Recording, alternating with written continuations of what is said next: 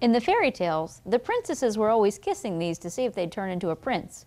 In reality, if you kiss one of these, you're just going to get a little bit slimy.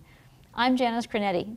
I've been teaching animal and environmental science for about 20 years, and I'm here to answer the question, where do frogs live? Well, there's lots of different frogs living all over the world. In fact, they're found just about every place except Antarctica and your polar regions up north. It's just too cold for them up there. Your frogs are most diverse around the tropical rainforests. Scientists estimate that there's about 5,000 frogs existing today, one of the most diverse group of vertebrates that there are.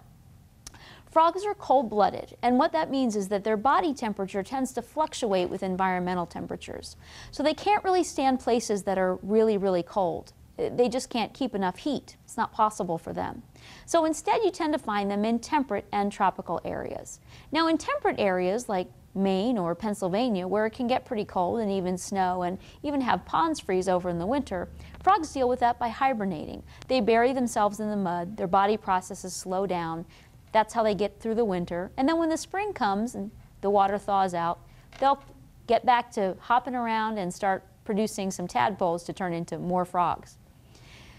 The frogs that we're most familiar with are the sort of swimming type frogs. They're the ones that you're going to see sitting on a lily pad or swimming around in a lake. You can recognize those frogs because they have webbing between their toes. And they might have a small claw on the back feet or even on the front feet. Also, if you see them stretched out, they're going to have a very, very, very long body and pretty powerful legs. The other type of frogs that are real common where I live, which is in Florida, are tree frogs. Tree frogs are easier to identify because they have feet that are almost like suction cups, as you can imagine, for climbing in trees.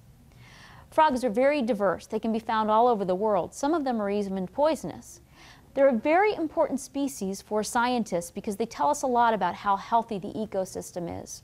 If there's trouble in the ecosystem, the frogs are usually some of the first species to go.